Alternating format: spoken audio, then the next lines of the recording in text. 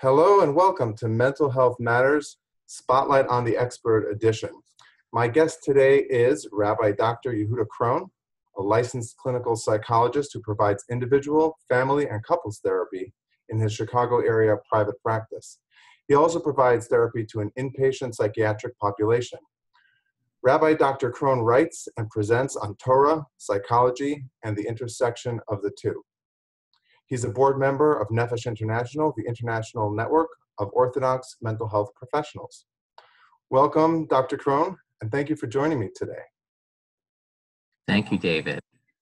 Our topic today is parenting adult children who are no longer observant. And it's interesting because I know this is something that you have a particular expertise in and knowledge and background in. It happens also to relate to something that's certainly an interest of mine, and going back as far as my doctoral dissertation research, certainly, well, not exactly the topic that we're talking about today, but understanding some of the factors of why individuals choose different religious paths than their parents or the community in which they were raised.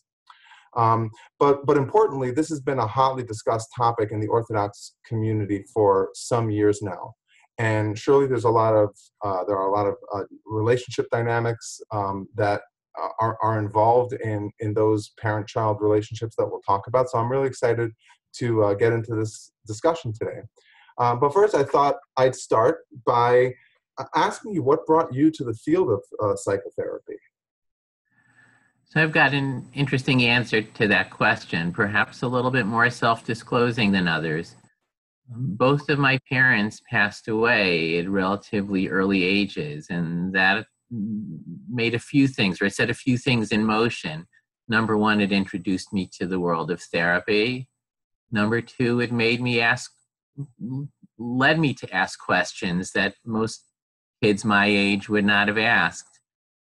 Third of all, it thrust me at times into the role of someone who was himself counseling others, other family members, let's say. And I learned what it was like to hope to change someone and what could reasonably be accomplished in figuring out who people were, what they were about, how to best help them.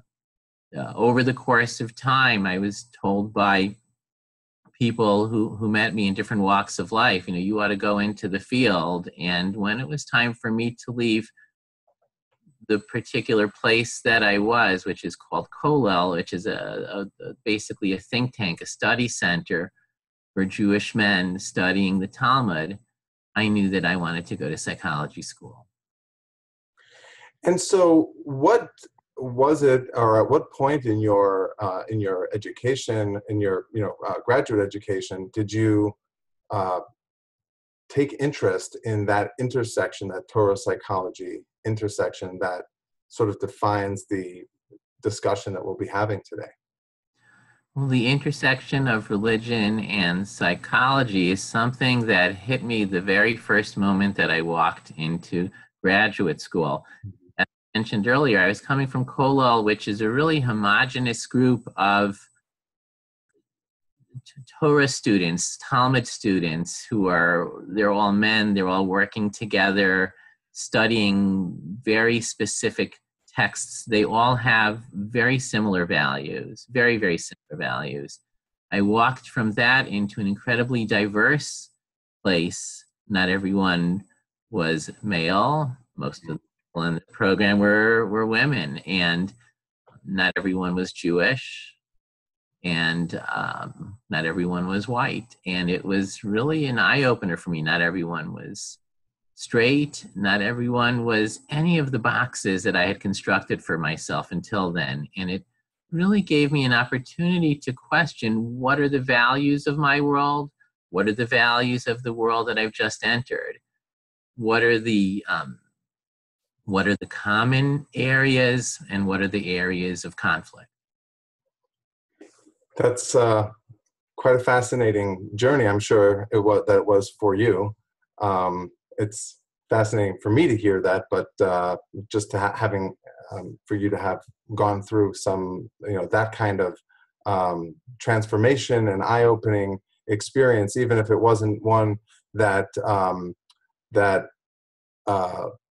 say impacted your observant, your observant practice. But it sounds like it did have a profound impact on the way of thinking and your way of maybe more so viewing some of the aspects of the greater world that you weren't exposed to in that kind of way.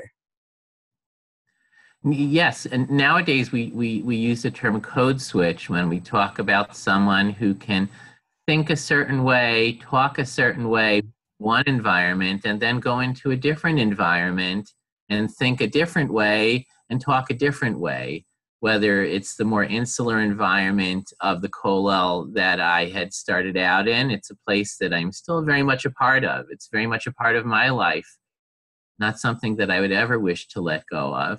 But then there's also the larger or the broader community that I entered. And there is that notion of how do people think in each setting, and how do people speak and talk to each other in each setting. Mm-hmm. So before we jump into in more depth into the topic that we're going to talk about today, I'm curious about if you can tell me a little bit about your psychotherapy practice and the nature of the clientele that you serve, and sort of what are some of the let's say common themes that you see with those clients. There are two parts to my practice. The first part of my practice is the private practice that I do. I'm working mostly within my community, but not exclusively in my community. Mm-hmm. I work with people who are way beyond the Jewish community in all sorts of ways.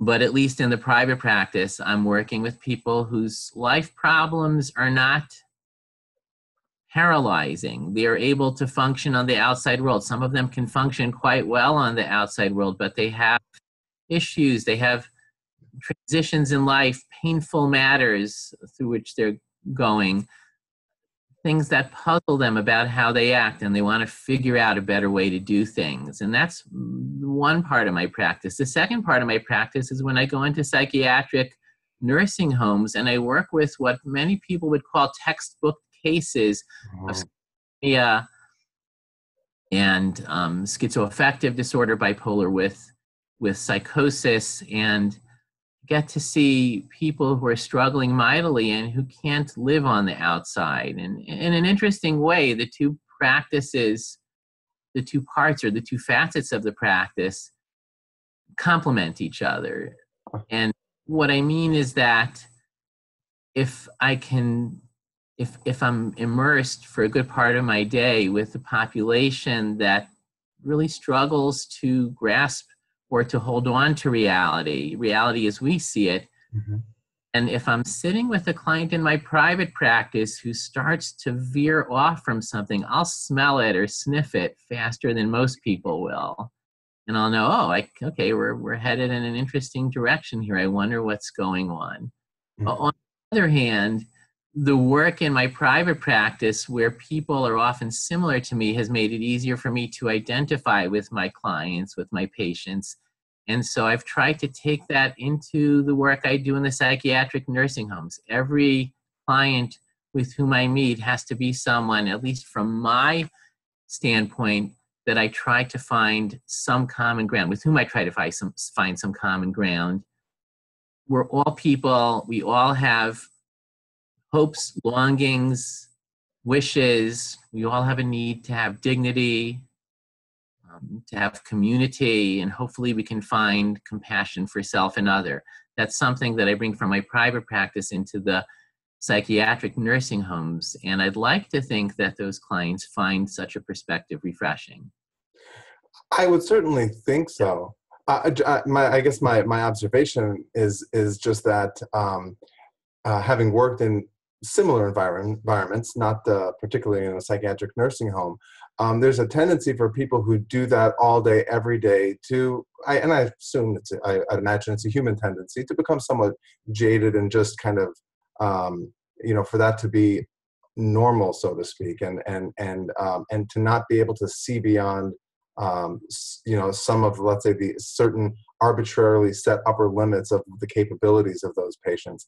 And so for you to be able to, bring a mindset from another perspective to those patients, that makes a lot of sense to me as to how that would be beneficial to their treatment. Yeah. It's about our shared humanity. Yeah.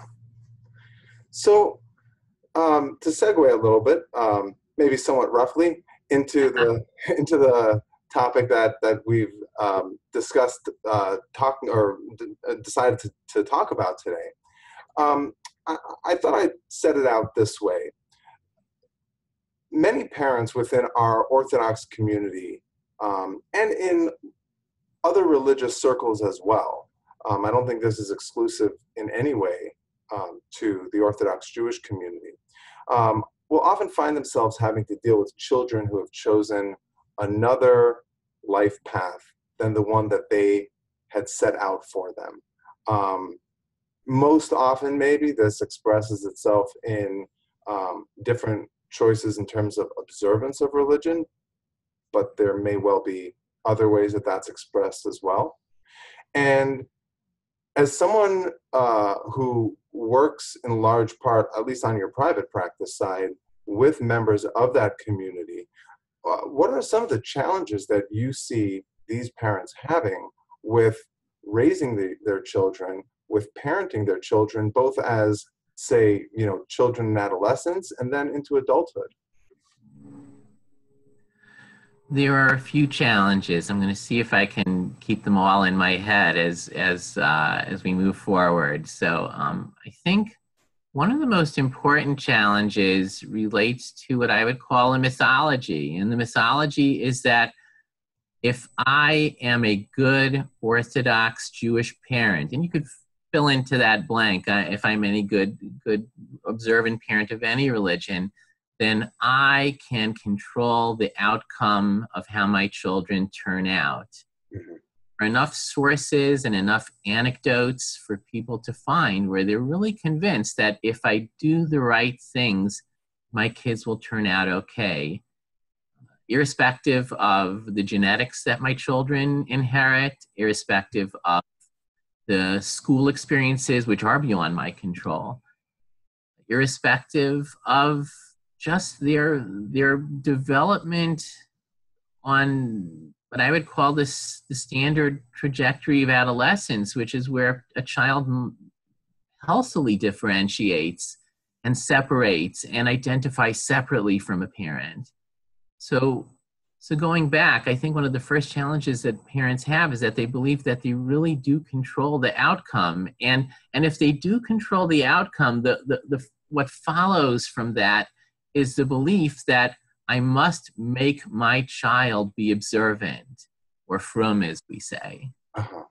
I must, and if they're not, it's my fault. And I've done something wrong. Might even be shameful. So where might that myth come from? And maybe to elaborate on that question a little bit, I mean, is this a matter of parents not having a thorough understanding of what quote unquote normal development of an adolescent is like? Is it because they maybe view themselves as not having deviated from from how they were raised? What are some of those kind of sources that you have maybe identified or seen in some of the people that you've worked with that explain why they accept this myth? Great question. Interestingly enough, some of the children who I'm meeting with are not the children of parents who followed all the rules. And here's what I mean. Some of those parents are what we call Ba'alei Teshuvah. They are themselves returnees to Judaism. So their parents might have been not Orthodox, and they somehow found their way to Orthodoxy. They might have had a college experience that led them, let's say, to study in Israel and then to intensify their study, or some other experience that brought them closer. And this does a couple of things. Number one, they're often connected with families that are perfect, or that look perfect at least, and the children seem all happy and they all seem to be on the path of their parents. And so the implicit message when you're hosted as someone, as you're now a parent, but back in the day when you were hosted by that family, is if I just run my family like family X, then I can produce kids just like family X.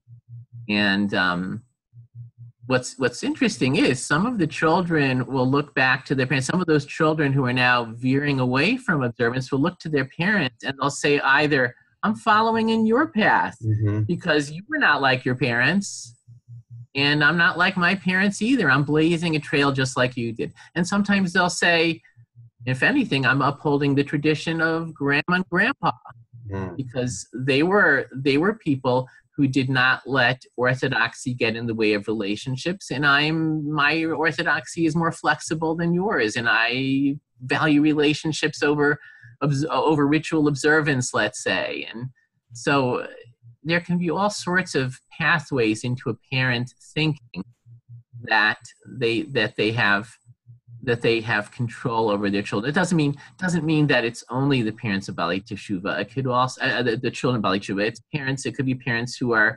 observant and from families that have many generations of being observant. But all the same, they grew up in one generation, and their children are growing up in a different generation. And if there's ever a time where we can say that our children are growing up in a different world than we are, it would be this one. And I was going to ask you about, maybe some of the distinction as to how those differences between child and parent manifest when the parent is from, let's say, originally an Orthodox background, when they were raised that way, compared to those that weren't.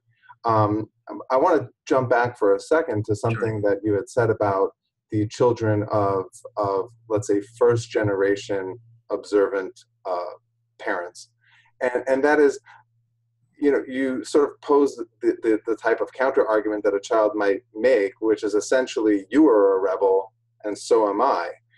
How well is that accepted, and what does it take for a parent to sort of change their viewpoint?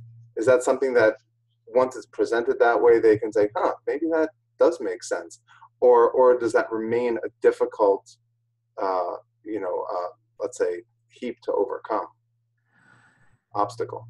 And any parent who has stayed observant over the course of their life as a parent, and certainly someone who turned his or her life upside down in order to become observant, has made an incredible investment in being observant. Sure. So they might intellectually grasp what their child is saying, but it's a really hard sell. It's difficult for them to take it in, and can we even shift backwards a little bit? Because you would ask, what are the factors that make it difficult for parents? And this, in a certain sense, plays into one of those factors, which is a lot of the schools that kids are. I didn't even wait for you to say it's okay for me to shift back, but it's okay. Go right ahead. So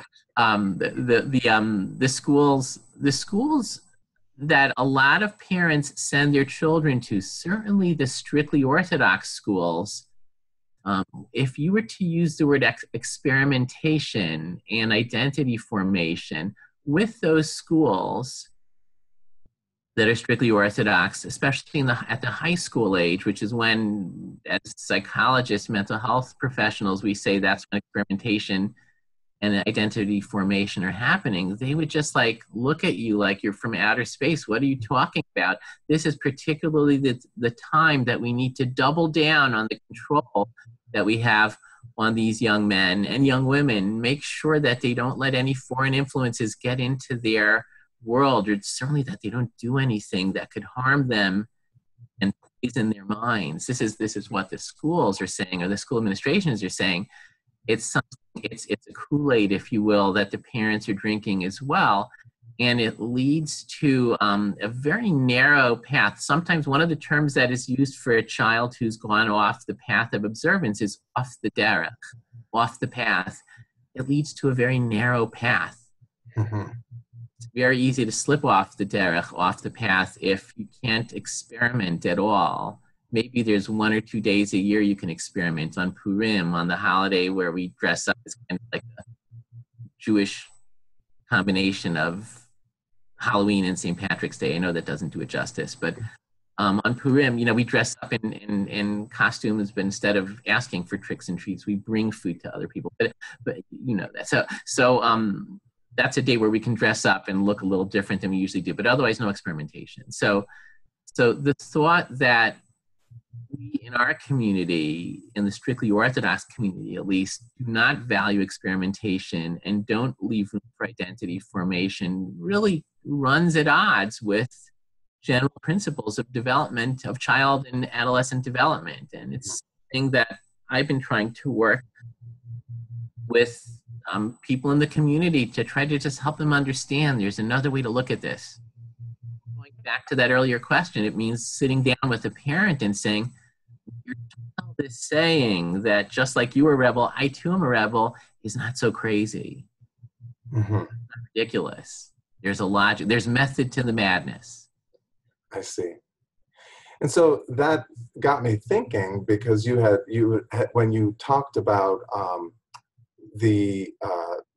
even children who are raised by parents who were themselves raised in a similarly observant religious environment, and you'd said if there was ever a generation or a time when kids are growing up in a different world than their parents, and I'm paraphrasing, so if there's anything that needs clarification, please do. This is it.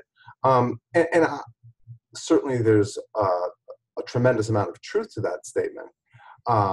At the same time, when we think about for example, the wave of immigration after World War II, and the literal world that those people were coming from, and the world to which they were coming, could arguably, the argument could be made that the difference there is as stark. Maybe not technologically like we have it today, but in terms of just community and worldview and the distance, the psychological distance from the old world to the new world and all of that. And so, I don't know if this is an argument that's made, but certainly there were many people who did leave observance when they came to the New World, and certainly the children of those who did. But for someone to say, "Hey, listen, my parents were from another world and another generation," and the greatest argument of all time, and I came out okay, So what's wrong with my kid, or maybe what's wrong with me? And maybe that's part of the question: is where do you see parents placing the blame? Do they tend to find guilt in themselves for not having done a good enough job, or do they tend to, present it as my child is broken? Both. It's rarely one or the other. It's hard to separate it out. It's hard, and it goes back again to the mythology that if I do all the right things Jewishly, if I model a consistently observant home, a home where we try to bring joy into our world, and we follow what the teachers say, and we are respectful of the teachers, and we're respectful of the rabbis in our community, then we can fashion our children as such, as being observant as well, and being frum as well. And so if it doesn't work, then we must have done something wrong, I guess. And it's people, when something goes wrong, people will find, if you look long and hard enough, you could find something that you've done wrong. It's almost like a trauma moment when something traumatic happens. And you work with trauma victims, I work with trauma victims. They'll often blame themselves. I work with trauma victims, one in particular, it comes to mind, who was raped by her boyfriend. And she's haunted by the fact that she probably noticed, or that she's haunted by the imagination that she has, that she probably should have seen in his eyes that that date was going to be different. That date was going to be different, and that she was going to, and that something bad was going to happen, and she should have gotten out of his car at this point or at that point, or should have bolted from his house at a point, even though he used physical brute force to hold her down and to rape her. And the basic phenomenon that we're talking about is that powerlessness, the powerlessness of trauma, is so terrible that we'd rather be guilty than powerless. Because if we're guilty, at least we have some sort of control over it. And in a similar way, I'm going to use a strong term. Maybe it doesn't fit into large T trauma, classic trauma, where there's a near-death experience, but it's almost a spiritual death experience. When a child comes home and when a boy comes home and he's not wearing a yarmulke, or a daughter comes home and she's dressed in a very different way than you ever saw her before, the trauma is such that instead of saying I'm powerless over this, I'd rather say that I'm somehow to blame. Uh-huh. And that certainly explains a lot of the distress that the parents clearly feel. And I think, you will probably agree that it's a common experience as a psychotherapist that the initial complaint or the presenting problem, as it were, that clients come in with through the door is very often just a very superficial front to what the problem is, and that it tends to exist on a much deeper level, and so the complaint, well, my child is not following the way that he or she was raised, well, maybe fairly easily, once that's peeled away, I'm to blame, or what have I done to cause this thing kind of comes up. And it's so meaningful that Orthodox people raise their children as being observant. That truly devastating. It is really devastating. So the very fact, and maybe this is something that you and I haven't talked about, the very fact of the child's non-observance and the possibility that is present, that the non-observance is something that will continue indefinitely, is so devastating and just so horrible to a parent in and of itself. Even before we start attributing blame, is it my fault as a parent? Is it the child's fault as a child? Just a tragedy. It's a tragedy that is experienced by parents, and so painful. So as we sort of wind down on the time that we've allocated for our conversation today, perhaps you can shed some light or talk for just a few moments about your thoughts about what families and what communities might be able to do to develop a greater level of acceptance, to maybe be better supports, to be more supportive of youth, and typically it is adolescents and or young adults who choose their own path. And how can they do that without sending this message that we condone what you're doing? Because as you said, it's a very meaningful lifestyle. It's a very it's one that parents meaning orthodoxy. Yes. Yeah. Well, and I would say, again, I think that's probably a true statement for the lifestyles that many observantly religious people have.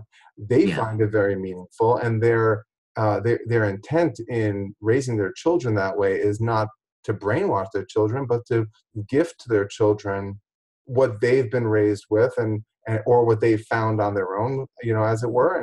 And so yes, of course, it's hurtful and it's painful to see someone, give that up or find that meaningless or insignificant. But it sounds like there's also a very significant importance in not alienating people and family members and loved ones over something like this. And so what are your thoughts about how that balance can be struck?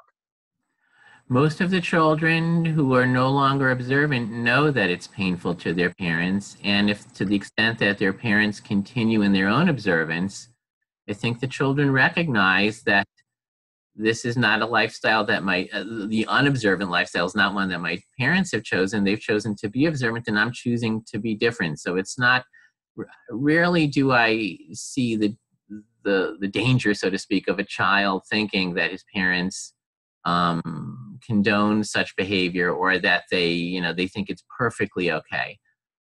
What I do think is really, really, really important is for parents to remember that they remain the parents of that child.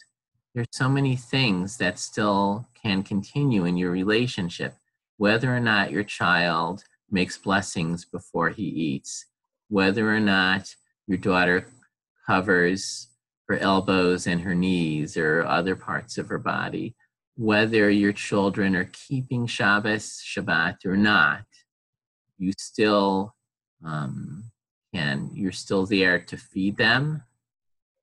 You're there to clothe them. You might not support all of their clothing choices, and but you're there to help them.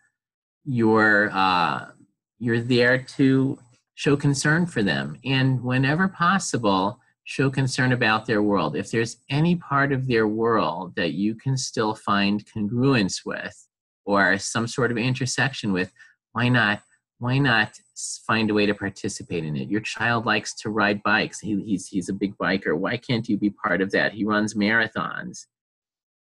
He or she is musical. If there's any area of intersection, be open to that and be sensitive about the areas where you disagree. Be able to have conversations without ad hominem, without attacking the person of the child. You're still there to protect and to nurture your child, even as that child is not observant. And here's where it gets really interesting. Some children might find their way back because you've kept up the relationship and you've shown that the relationship stands no matter what. And they've proven to themselves that you care about them just because they are your child, period. Some children might not come back. Mm-hmm. And that's how it works. You're still their parent. You're still their parent. You can still love them. You can still care for them, even as you don't agree with their choices. So it sounds like it's a lot about adopting a mindset of, as you said, congruence and common ground and commonality. And maybe this is a nice place to kind of close for now. It reminds me of two interpretations of a passage that you and I might both be familiar with, and that is that, and you might have the source handy and I don't, but that is that there's a passage that goes something to the effect that even the sinners among us are filled with good deeds and good qualities as a pomegranate is full of seeds. And there is an interesting sort of contrast in perspectives, where one great thinker asked, how could it be that someone who's a sinner is full of good deeds? How does that work? But so what's the meaning of a passage that says that a sinner is full of good deeds? In other words, trying to make sense out of what possible good deeds could this person have. But there's a opposite side of that coin, and that is a perspective that says, how is it possible that someone who is filled with good deeds could be referred to as a sinner?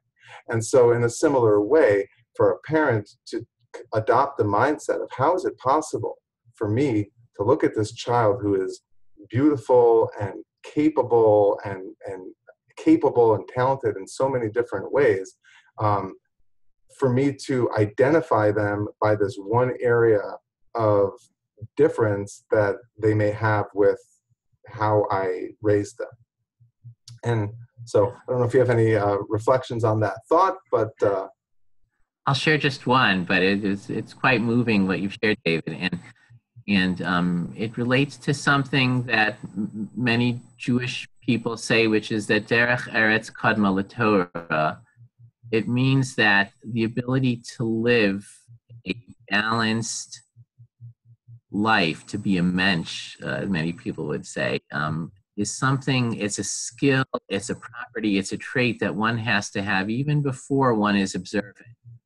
We didn't really get into all the different variations of children who are no longer observant, but many of the children who are no longer observant still observe derech eretz. I don't just mean that they're respectful to their parents and they bow in deference to them. I mean they're able to live their lives in a productive, meaningful way. It might not be the meaningful way that you had in mind with the particular religious trajectory that you had in mind, but all the same, they're living their lives in a meaningful way.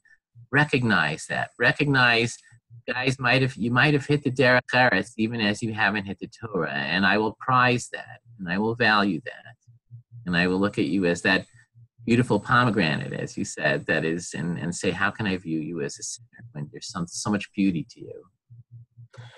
Well, on that note, I'd like to thank you so much for joining me today and for enlightening myself and our viewers with your insight and your wisdom into this particular topic. Is there anywhere on the web where people can find you or can read what you've written or maybe watch other talks that you've given and so forth? Is there something you'd like to plug? Let's see. There are. I am on LinkedIn with my name, Yehuda Krohn. I do post stuff there. I'm even on Twitter, Yehuda Krohn again. But I do have a blog site on nefesh.org where I do post a good number of articles that talk about parenting, not just how to guarantee the right outcome, but parenting with mindfulness, the developmental needs of a child. And so on that blog site, if you go to nefesh.org and you hit blogs and then you look for my name or the name of my blog is called Best Practice. If you find that, then you'll be able to find more of my writings. I can't think of any other sites that have anything more significant other than one or two pieces scattered here or there. Well, I will definitely link to that blog in the video description on YouTube, and for those that are watching this elsewhere, nefesh.org, and you can find the blog section from the menu there on the main page, and you can follow from there to Dr. Krohn's writings. Once again, thank you for joining me. I appreciate the time that you've taken, and I hope we'll have an opportunity to talk about this or other topics in the future. I would love that. Thank you so much for inviting me and for hosting me, David. Okay. Have a great day.